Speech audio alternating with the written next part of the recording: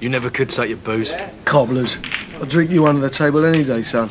Yeah, but not tonight, eh? Yeah. Got to keep the little woman sweet, eh?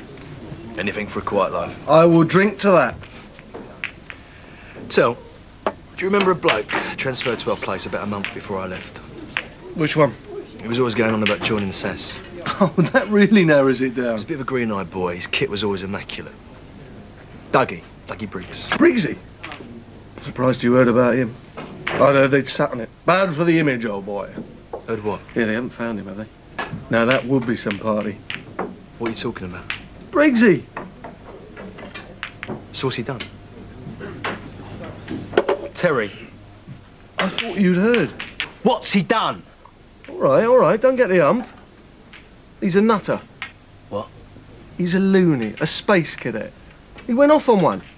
Got turned down by the heavy mob on psychological grounds. Anyway, they sent him back to us with this report and the old man flipped out. So what happened? Oh, he got dragged up in front of the MO. Told that he was going to recommend the army dispense with his services on account of him being a nutter. Listen, any chance of another drink? What do you mean he went off on one? Well, as I heard it, he went round the MOs at 3 in the morning, trying to persuade him not to put a report in. Obviously, he wasn't having any of it, so Briggsy shot him.